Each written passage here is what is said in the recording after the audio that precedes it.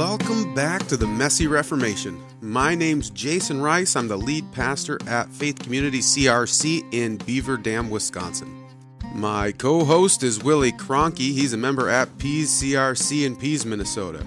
We're just a couple of guys who love the Christian Reformed Church and want to see Reformation happen in our denomination. But we recognize that whenever Reformation happens, things get messy. And we're starting to see things get messy now in the CRC. So we're taking the opportunity to have conversations with pastors throughout the Christian Reformed Church to find out what's happening in our denomination, but also to talk about what Reformation might look like. If you haven't already, take a moment, click subscribe so you don't miss any of our upcoming content. We are dropping episodes every single Monday. You can also find us at our website, themessyreformation.com, and on Facebook as well. And if you like what we're doing and want to support our ministry, you can head on over to patreon.com/themessyreformation, and you can support us there. The money you give there will go toward podcast hosting, website hosting, audio equipment, and a future Messy Reformation conference. With all that said, we're going to get to this week's episode, which is part 2 of our conversation with Willy on race in the United States and the CRC.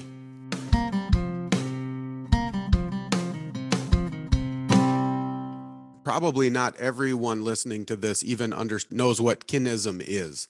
So do you want to give us a definition of what kinism is? Sure. The most basic definition that I can say is it's a form of racism that actually is rooted and grounded, they would say, in the Reformed confessions and certain races being elected and preserved over against others. They would say they arrived at the conclusion of kinism or preservation of some races over another based off of that Reformed hermeneutic. So that's in a nutshell what it is. I try to call it racism with biblical justification. Yeah. That's essentially what it is. And I think we know very well that there is none of that. And that's what was being talked about in Synod 2019. And it was a very rewarding experience to be a part of that and to be in some of these conversations about people who were very militant and saying, no, we need to take a very serious stand against this. And so we did. It was declared a heresy. And I think there was a lot of conversation that went into that saying, I think before we declare something a heresy, we better be ready to say this person's not a Christian. And I think that was a very important part of this conversation is it actually a heresy for somebody to say that somebody of a different ethnicity is lesser than others, or is it just an error in our theology? And the reason why I was happy that it was denounced as heresy is because of the image of God, the imago Dei. When we look at human beings as created in the image of God, is that everybody? I would say if that is everybody, then calling somebody less than the image of God is actually a mischaracterization and wrong understanding of who God himself is, based off of who he has chosen his image bearers to be. And also by saying that these races, certain races can be selected for salvation over against others, or maybe they inherit a lesser salvation. It's really an attack on the gospel itself. And it's really, I would say, an overt contradiction of John 3:16 when it says, this is how God loved the world. And it's talking about everybody, no matter what ethnicity that you're in, who is in cosmic rebellion against this God who has chosen to put his love on these people anyway and not give them what they deserve in the moment that they deserve it. So I was very happy when they declared it a heresy because these things actually do attack the central heart of the gospel itself. And they really make salvation for some, but not for others. And they say other things like you are equal to, but not as equal to, or just overtly lesser than other people just based off of your skin color. So those were the conversations that Synod had in 2019. I was very happy with the conclusions that we came to. I do think at the end it probably got a little long-winded. I don't want to say we gave it more time than it deserved, but I think we were pushing the boundaries there. If you want to go listen to that, it's all online, actually. Yeah. Well, and so I want to kind of move in a different direction then and go back to something you were kind of hinting at before. So you were talking, I want you to dive deeper into this, a proper understanding of what racism is and how we're wrestling with that in our culture today. Like what are the misrepresentations of racism going on in our culture right now? And then how is that kind of affecting the conversation in an unhelpful way? Hmm. Yeah, like I said before, racism, pretty universally accepted, is discrimination against somebody based off of their race, or I would say more specifically their ethnicity. I think if we understand humankind, our anthropology rightly, there's really only one race, and it's the human race with many ethnicities. So I think that's more precise. And I understand what people are talking about when they say racist or racism or races. So that's just a point of clarification that I will sometimes make when I think I need to make it. But I think real instances of racism are when somebody is uh, looked at suspiciously just because of the color of their skin. And they say, "Oh, I don't know what that person's up to. They might be one of those hoodlums. They might be up to no good, just because of the color of their skin." And if they look at somebody who's white, who presents themselves equally to that black person, but the person in question says, "Oh no, they're fine. I completely trust them." I would say that is a real legitimate instance of racism, where you are judging and discriminating against somebody based off of their immutable characteristic. Um, Now, where I think we conflate race and culture is another part of the problem here. Because if I were to ask somebody, "Well, what makes you a racist?" Well, I don't like these black people who drive such rundown cars, or didn't graduate high school, or their pants are sagging, the music they listen to, the amount of kids that they have with this many women. And I would say, well, why are those issues completely isolated to the African American community? I know plenty of white communities who have those same problems, which actually means the issue there is not race. If you cannot directly link race to these behaviors, then it isn't actually a racial issue. It's a societal issue. It's a cultural issue that we have created based off of things that we believe. So I would say that is where I think certain things are helpful when it comes to defining racism, and then where we have an unhelpful conflation of the two. I don't know if that makes sense, but Yeah, for sure. And so, yeah, you were kind of insinuating that earlier, and now you've made it clear. So that's good that you see some of the conversation right now, or some things that are some of the issues that we're dealing with right now. And people are saying, well, we have this issue because there's a racism issue. You're Mhm. saying, no, maybe this is actually an issue because it's a cultural issue. Mhm. And Yeah. so dive deeper into that. Well, that's correct, because I think, generally speaking, and I've had somebody ask me, is it wrong if I see, I'm in, downtown Detroit, and I see a group of 4 or 5 black people approaching me? Is it wrong if I get a little uneasy and scared about what might happen? And I said, well, before I answer that, let's paint the scenario a little bit differently. What if there were 4 or 5 white men, dressed very similarly? They present themselves exactly the same, and they're walking down the street uh, uh, in your direction as well. Would you be scared of them? And they, "Oh yeah, I'd be scared of them." I said, "Okay, then we see right there the issue has nothing to do with the color of these people's skin, but first it has everything to do with how these people are presenting themselves, what the culture is in the atmosphere that you're around, and the legitimacy of the threat that you think they might actually pose to you." So I think boy, that was probably a year and a half ago when I had that conversation. But when I had that conversation, the person went, wow, that makes total sense. Yeah, it doesn't have anything to do with what color they are. I say, no, it doesn't. It has everything to do largely with the society that we have created based off of things like not having fathers in the home, not taking personal responsibility for your actions, having a mentality of victimhood, instead of saying I'm gonna change things and break these quote generational curses unquote. And again, I'm a big presuppositional guy, so I think your presuppositions have everything to do with the way that you live. And if you enter into life with these presuppositions saying I'm just cursed in these ways, it's because of the way that my parents lived and their parents lived and their parents lived are the way that I'm going to live, and I'm going to be stuck in this rut and I'm going to be forever impoverished. Well, if you believe those things, then your practices will always accurately reflect your beliefs.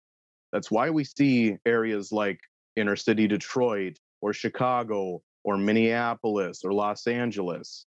And we do see the single motherhood rate being, I think now it's past 70% since 2022.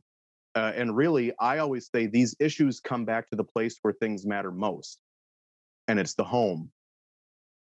This is where I actually think a strong element of our covenant theology comes in. Because if we see male and female who created them, mother and father, it takes two distinct roles in genders to fully orb and shape a society, either for the society's benefit or to their detriment. And I would say the lack of fatherhood in these communities, and it's not just the African American community, but that is the largest one by and large in statistics, then we get to see how these cultures are being created.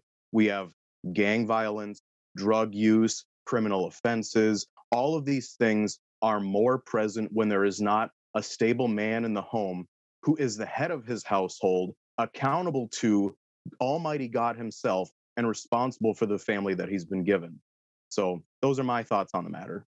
Yeah, and I've got two things. I'm going to affirm that, and then I'm going to play devil's advocate a little bit. And so one of the things that we have seen, so you and I have seen this just living in rural Minnesota and living, Malacca and North is a very poor area of Minnesota. And so we've actually seen these generational things happening in the white community in rural Minnesota, where there are certain families that we have ministered with repeatedly, and we can see generation after generation of fatherlessness and a lot of these same things. And we're looking at that saying, it's not because they're white. It's not because they, I'm not seeing white privilege here. It's a cultural issue that's happening in rural Minnesota that are causing these issues. And now maybe I gave you an out on my devil's advocate thing, but one of the things that I hear quite often when somebody says, well, this maybe isn't a race issue, maybe this is more of a cultural issue, I'll hear people push back and say, yeah, but we created these cultural issues in the Black community based upon, they're there because of systemic racism. That there were these racist policies that were put in place where, Black people could only live in certain portions of the city. And so we've kind of set things up in our country in order to shape these certain cultures. And so you can blame them and say, get yourself out of it. But really, it's because of the sins of our past that have put these people in these cultures and these situations. And so how do you respond to that kind of a pushback? I'll start where I normally wouldn't start.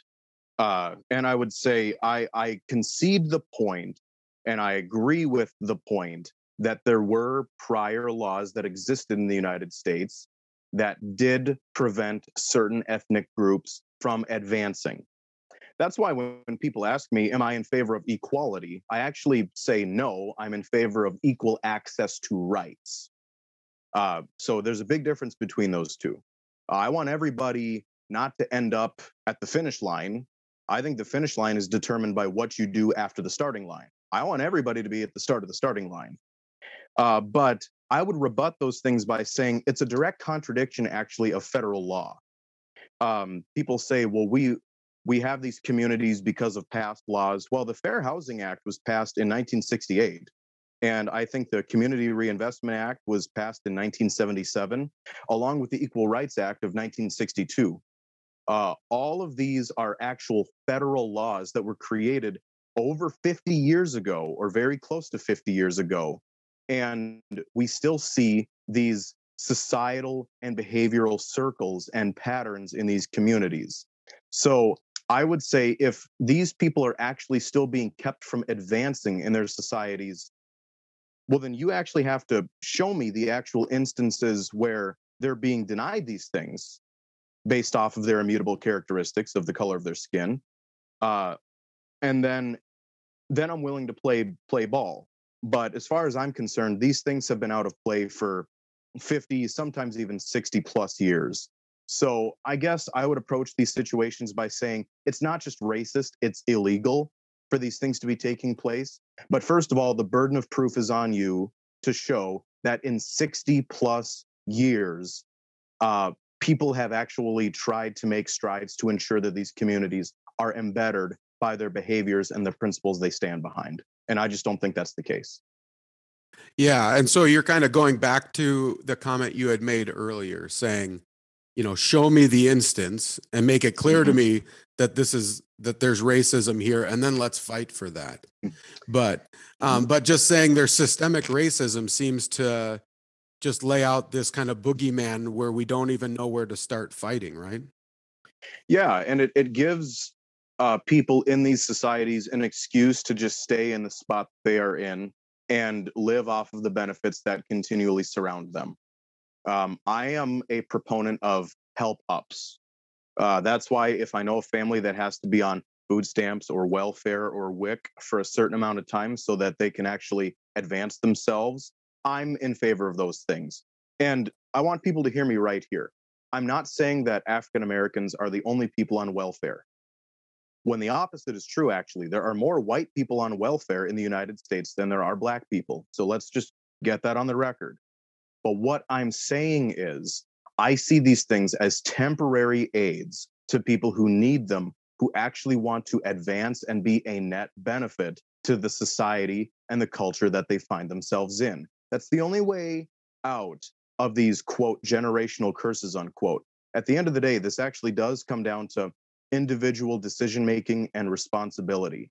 And those things are fostered by communities that they're actually in, who actually advocate for and stir each other up to love and good works, as the author of Hebrews says. So I would say that comes from having a good work ethic, either instilled in you or learned, because I do think you can learn good work ethic. But at the end of the day, it comes to applying these things in these areas and not just saying, I'm here because so many of my generations were here too. Yeah. Well, and so that does give us a pretty good jumping off point to kind of come into our last question. We typically ask this just in general about how do we, what do we need to do to see Reformation happen in the Christian Reformed Church? But I want to apply this question just directly to the issue of race in America. But then I want to eventually get more specific and talk, how can we reform the conversation about race in the CRC? But what steps do you think we need to take in the United States to help this conversation become more helpful? That's a very good question. I appreciate it. I think the biggest barrier we have to overcome is evaluating people as individuals over against the collective. When you lump people together and then impute to them attitudes and practices and beliefs and behaviors based off of their immutable characteristics, I think we're only going to find ourselves having unfruitful conversations and therefore not real solutions about these issues. I think if we're actually evaluating people as individuals, saying that, okay, You are a separate person. You are somebody who is even a set apart person. You are somebody who has your own giftings and desires in how the Lord has equipped you, and then evaluate them based off of that basis. Then I think we actually get a lot further along here. We need to stop identifying everybody by their majorities or by collectives. I've told people this. I don't want to be evaluated by any collective at all, unless you're talking about the body of Christ. Because all other ground is sinking sand, and everything else, the Apostle Paul says, is transient. It's fading away. It does not matter. In Christ, there is no Jew, there is no Gentile. I would apply that in this context. There is really no black, there is no white. All are one in Christ Jesus. We all have the same equal share in bearing God's image, and we all have the same worth and value that he has bestowed upon us because he says so as King of the universe. So I think if we start to evaluate ourselves on an individual basis over against a collective basis, then I think we're actually going to see a lot more progress in these communities too. And so as we jump into the question about how to reform this conversation in the CRC, I actually want to ask you, just based on what you just said, what are your thoughts about kind of this movement now? It's not just in the Christian Reformed Church, but since that's what we talk about, there's this movement in the Christian Reformed Church to try to make different bodies of the CRC more ethnically diverse, more gender diverse. Mm-hmm. What are your thoughts on that move from our denomination? Mm-hmm. First, I want to see the hearts of the people behind this issue. And I don't think they're making these decisions and policies or recommendations out of malicious intent. I think they're trying to have a broad representation, a fair representation of the expanse of our denomination. So I really do want to say I don't think there's a foul ball necessarily, but I do think it is misguided and it is misdirected. I also find it interesting that immutable characteristics were removed to be delegates to synod when we decided to allow women as delegates to synod. They say, we're going to leave room for conscience here. So I find it doublespeak to say that women and ethnic minorities must be delegated based off of their immutable characteristics to participate in these meetings now. I would say you're talking out of two sides of your mouth. So that's not helpful here. I think if somebody wants to nominate myself, for example, as a delegate to synod or a young adult representative, which God willing, am going as again this year, I want that to be based off of, first of all, my denominational involvement, how much actual skin in the game I actually have in this body.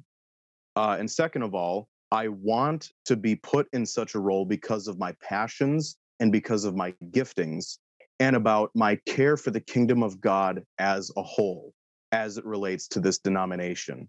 I don't want it to have to do with the color of my skin or with the gender that I might be.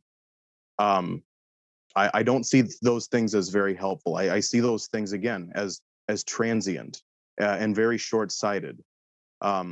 I just want to be a delegate because the Lord has predestined me in the good counsel of his will, because he's gifted me in these ways, not because he's created me in this way. Amen. Yeah, and I think one of the problems that comes out of that, it just kind of hit me as you were talking, when we delegate people to positions based on their gender or based on their race, and they know that they're in that position to kind of fill the role of like the woman of the group or the minority of the group, we actually start to kind of disrupt the the discernment nature of the group, and that person now isn't there to discern, but there to be the voice of the Black person in the group, right? And they become like, no, I'm the woman in this group, and so my job now is not to try to discern the Holy Spirit necessarily, but my voice, I'm to be a representative of all women in this group, or I'm to be the representative of this minority group. And we kind of just disrupt the whole nature of what we try to do as a Christian Reformed church, to have this deliberative body. And we say that a lot, like we're not a representational body. When you go as a delegate, you're not a representative. You're not there to speak on behalf of your classes. You're here to deliberate. And yet when we put people into these positions based on race or gender, we're almost putting them in a position to be, not necessarily, but they end up functioning like a representative of that particular race or gender. That's true. And I will say, I do not have any sort of moral authority to speak on behalf of any African American just because I'm an African American. Just like you don't have the authority to speak on behalf of all white people just because you're a white person, or men just because you're a man, or a woman just because you're a woman. The ideas that we deliberate about and the recommendations we bring and policies we enact are there because we have been gifted in such a way as to actually bring embetterment because of the validity or falsehood of our ideas, which have nothing to do with what race we are or what gender we are. These things are meritorious based off of their truth, which is found in Christ Jesus himself and his word that he's revealed to us. So that's the basis that we need to evaluate these things on. And so what would you say then, as a Christian Reformed church, as we're kind of wrestling with how to do this well and how to have this race conversation well, and you have, one side kind of really pushing, it does feel like one side really pushing kind of the cultural conversation, and and another side saying, tap the brakes a little bit. I feel like we're having a conversation that is totally detached from Scripture. What do you think we need to do as a denomination to help this conversation be more helpful and bring us back to God's word? I've stated this multiple times. Your presuppositions really do determine a lot. So I think if everybody is honest with themselves as to the true intentions of their motivations, then I think we can actually start to have some more helpful conversations, because it's one thing to just say, oh, I want to talk about race in the CRC. And I am somebody who raises an eyebrow and says, okay, do you have an agenda that you're putting forward because you want to talk about these things? Or do you actually see issues in our denomination related to race that you think we can actually accomplish in a conversation? Because one is pretty disingenuous, but I think the other one, there's a healthy skepticism there. So I think it's just being honest with ourselves and with our brothers and sisters in our denomination. And the other thing I would say, take off the colored set of glasses that we have and just evaluate people as people. If you say a white cop was doing something to a black man, let's go ahead and just take all of the color out of that statement. Is the statement still true? Yes, it is. And in most cases, it's actually a better representation of the actual truth than it is by adding their color into the picture. So I think those things at the forefront are presuppositions, are honest intentions, and remember that in heaven, there's going to be an innumerable number of people from every tribe and language and nation. And I wanted to read this section of Revelation chapter 7, starting at verse 9. The Apostle John writes this in his vision. After this, I looked, and behold, a great multitude that no one could number, from every nation, from all tribes and peoples and languages, standing before the throne and before the Lamb, clothed in white robes, with palm branches in their hands, and crying out with a loud voice, salvation belongs to our God, who sits on the throne, and to the Lamb. So I think if we see these people as individuals, as our brothers and sisters whom the Lord has given in his predestining sovereign wisdom and equipped us by his Holy Spirit to further the church that he is accomplishing on this earth, then I see these conversations going a whole lot better than being insistent on determining all these things based off of race and the color of people's skin. That's all we have for this week. Stay tuned next week for our conversation with Andrew Byung. Until then, don't forget this is Christ Church, and he bought it with his blood. And we've been warned that wolves will come in trying to destroy the flock. So keep a close watch on your life and on your doctrine. Preach the word in season and out of season, and keep fighting the good fight in this messy Reformation.